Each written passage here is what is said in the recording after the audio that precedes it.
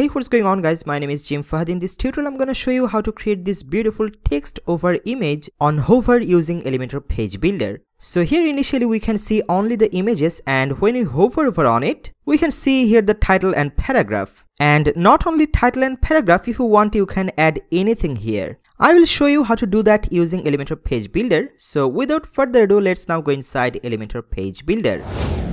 To take a new section, let's first click on this plus icon, and here I'm taking this 3-column structure. Now first I'm making its height to minimum height, and let's set it 100 VH. Now first the middle column here, I wanna make its background color to black color so you can see it properly. So go under Style tab, from here open the background type, and I'm making the background color to black color. Now within this middle column, let's click on this plus icon because here I'm dragging an inner section, and let's delete one of the inner column from inside of this inner section. Now we have only one column within this inner section. Then from here I'm making its height to minimum height, so the default 400 pixel is fine. Also I wanna make its vertical alignment to middle. Then we can add some content within this inner section. So let's click on this Rubik's Cube icon. First here I'm adding a heading widget. We can say it, for example, photography. Let's now make its alignment to centered, and go under Style tab. I'm making the text color to white color. Then underneath that we can add a text editor widget here. Also we can make its alignment to centered, and let's make the text color kind of whitish color.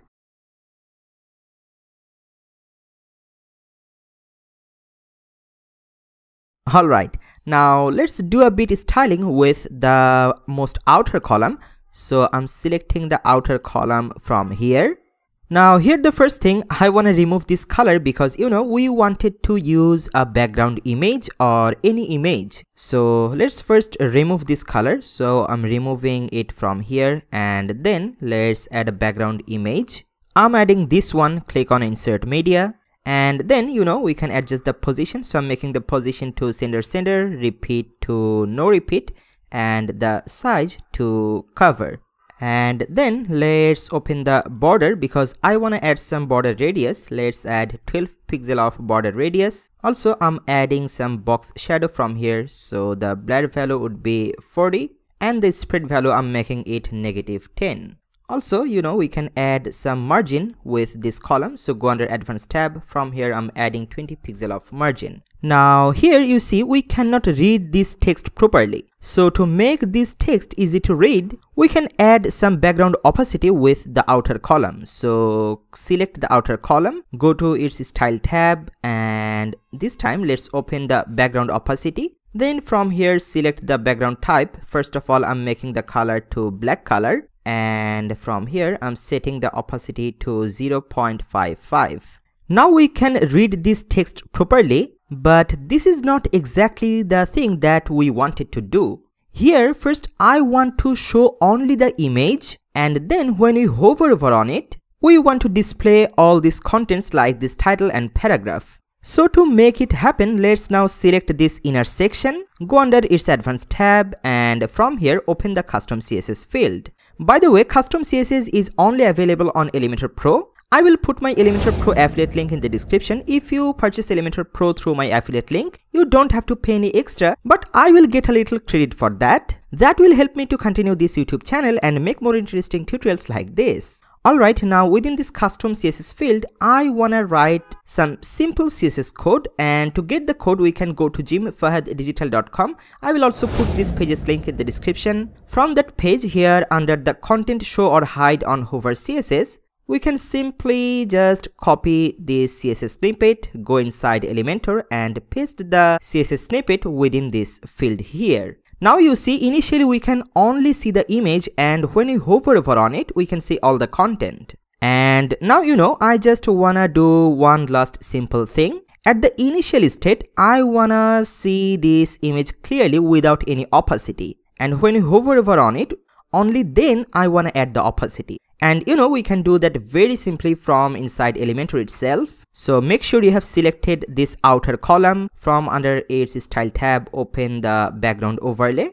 Now here you see it's the normal state. So on the normal state, I'm making the opacity to 0, and on the hover state, let's make the background type to a solid color. That would be of course the black color. Then from here, opacity I'm making it 0.55, and the transition duration I'm making it 0.5. So now initially we can see the clear image, and when you hover over on it, we can now see all the content with the background opacity. Cool.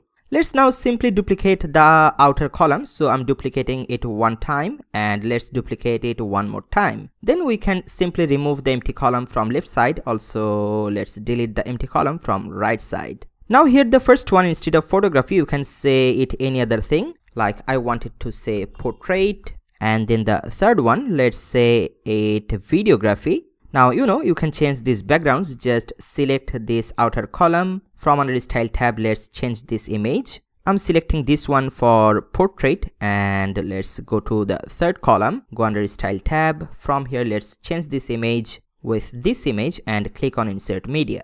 Now you see everything is working perfectly. And lastly, I want to check it how it's looking on mobile and tablet device. So from here, click on responsive mode. First, go to tablet device. On the tablet device, everything is looking great and working perfectly. Now let's go to the mobile device. On the mobile device, everything is looking great. And on the mobile device, there is no hover option. So when you will tap over any image, you can see all these details or all the content. Alright, now let's close this responsive bar from top. So when you are happy with it, don't forget to click on this green update button to save your work. I hope you have learned something new today. If you like it, please give this video a big thumb up, and don't forget to subscribe to this YouTube channel. Also, press on that notification bell icon to get notified before anyone whenever I will upload a new video on this YouTube channel. And if you want me to help you on your WordPress project or Elementor project, then you can contact me through my website, that's jimfahaddigital.com.